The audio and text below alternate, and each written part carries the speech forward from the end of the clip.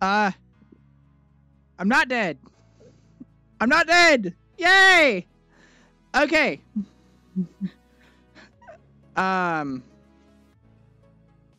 So the original way I was gonna do this, kind of backfired.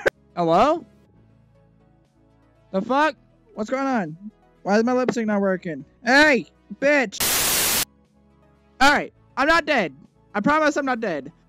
I have returned, and well, yeah, as you can see, a lot of things have indeed changed. The original way that I was going to record this video kind of backfired. My original plan was to kind of take a different approach at making the video, by just recording it on my desktop with my voice over it, and then I can add this if I wanted to. That backfired because the video ended up sounding like this. Good afternoon, YouTube. Obviously, that's not good quality YouTube content. So now I have to do this. But it's probably best that I don't change something that works. People seem to like this a little bit because my last video got 380 something views, I believe, and 5 likes. Whole 5 likes out of those 300 views. That is the most views I've ever had on any video ever on either channel. So I appreciate it. Thank y'all for the shut up, Jarvis. I appreciate the attention that y'all give me, and I will try to give that same attention back in return instead of neglecting the channel. I'm very sorry. Please forgive me. But we're back, and in today's video, I'm going to be showing y'all how to update your project to use a creator companion if you haven't already, and how to use the Polytool, at least most of it, because even though I've made 91 avatars now, I still don't use the Polytool all that often, because it's more of my fallback. That's more my fallback. More my fallback tool.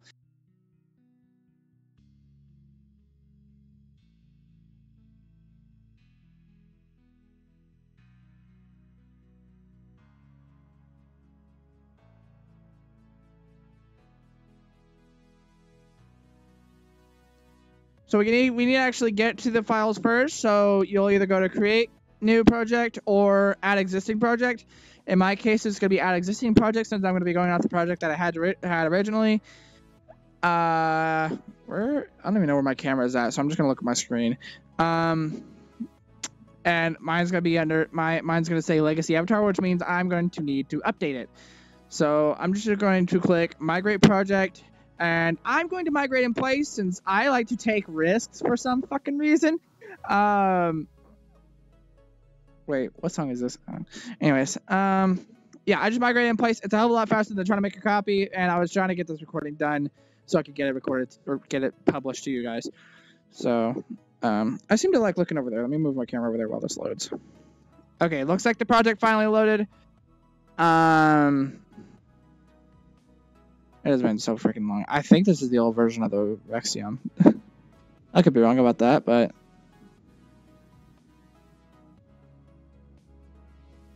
this is one of the other things that I was busy with, was trying to make all this. That's kind of what happened during December. As for the rest of that time, I really couldn't tell you. I was more busy with work and trying to get motivation and everything. So you'll double click it within your browser, or click in your Explorer, whatever, yada yada yada. Click import. Y'all know the drill. Y'all know how to import shit, I'm sure now. It'll show up in your assets folder, and at the top it's gonna say file, edit, assets, game object, yada yada yada. All the way over it's gonna say Polytool. You want to click open. So we have a list of upon opening the tool, you're immediately greeted with whatever version you're using, target, presets, and then preset options. That's what you're greeted with. So for target, you're just going to want to drag your whatever avatar you're using into that target spot. That's basically going to tell Polytool what avatar it's targeting, because you can have multiple avatars in a scene like I do, or at least that's what I did with these things. And you can just tell which one you want to target, which it is helpful. But you can do anything from building a build target. Fuck. You can do anything from changing a build targets from between Windows and Android, making it barely compatible for Quest, severely compatible for Quest, making it where it shows by default, which is a good thing. You can decimate the polygons, take it down to a specific polygon count. So say your avatar has 3.6 million polygons for some reason. I couldn't tell you why that was, but just say you did. You can take it down to 100,000 if you needed to, or 70,000, or you can take it down to 2. So it just kind of depends on what you want to do with this. And then you see under preset options, you have operations. Basically, you can reorganize those to however you want to. I'm having a talk over myself, and it feels weird. You can order those however you want, although save created assets really should be last. Other than that, they can be wherever they want. Platform change, it's relatively straightforward. All you need to know is you're only going to be using 2 out of all those groups that you see there. And that's going to be Android, and standalone Windows. If I can fucking speak, that'd be great. Okay, merge and Atlas meshes. This, it took me a minute to realize exactly what Atlas meant, but now that I know what it is, I'll tell you guys.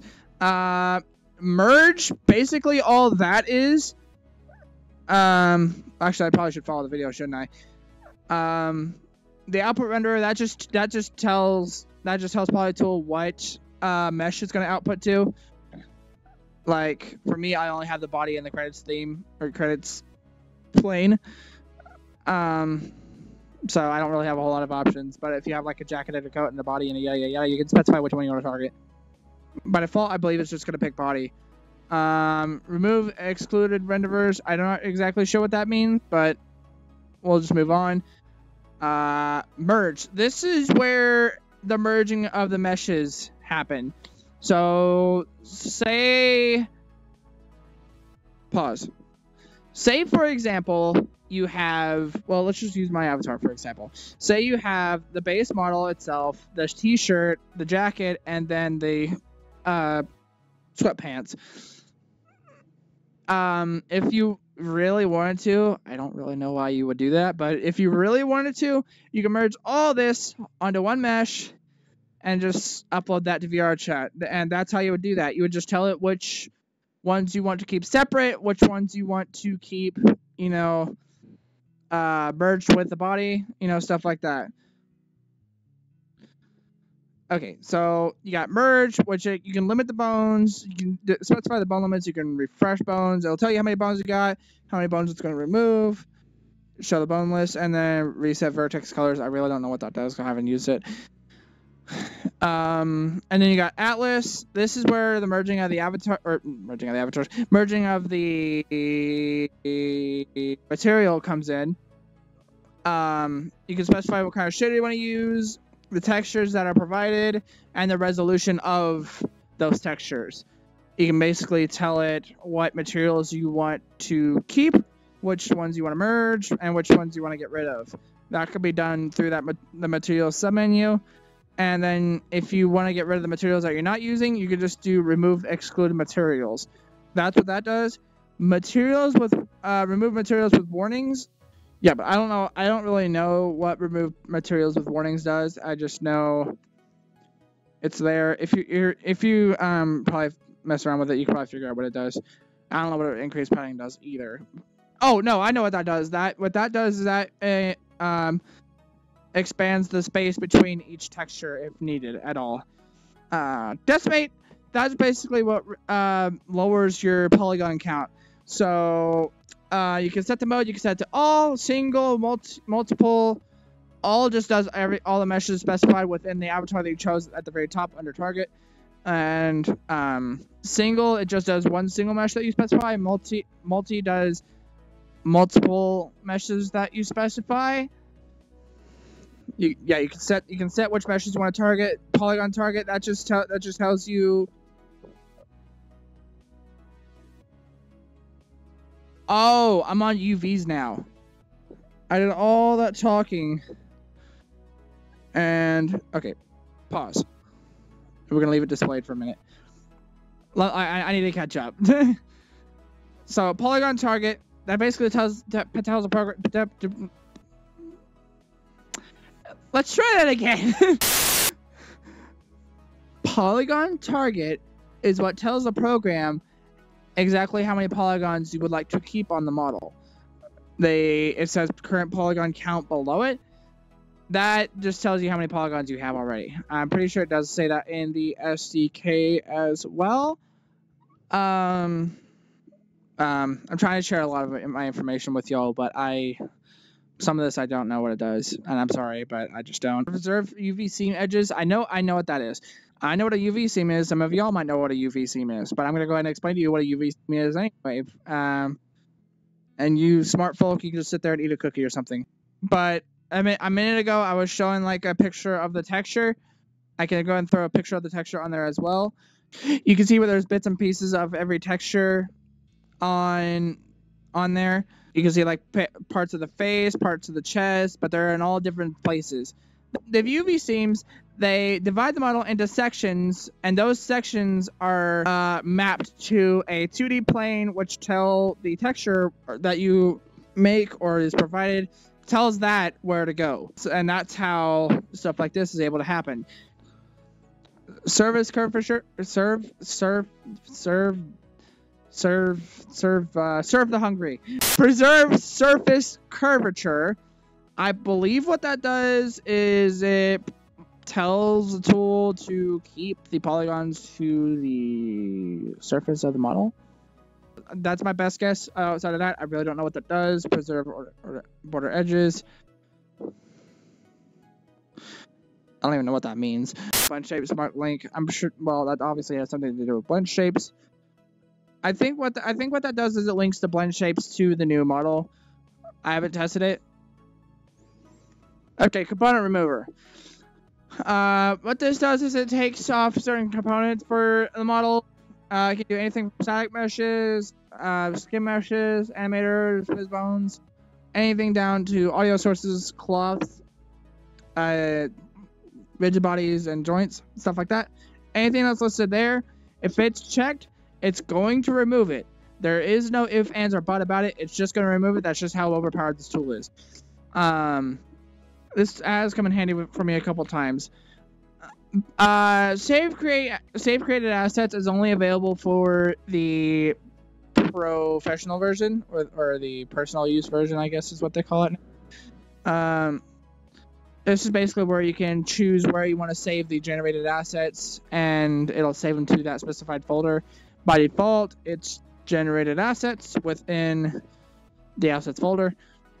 You have the option to compress textures, which will help trying to upload it to Quest, which is a good thing. And you can also export to FBX in case you want to take it outside Unity to another program.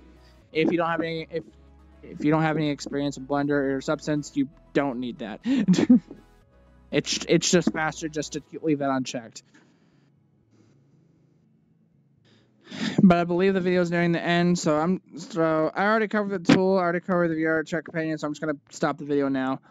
Thank y'all for watching. I'm so sorry for such a long wait. I just have been unmotivated, you know, busy with work, busy around the house, you know. I told you all that already.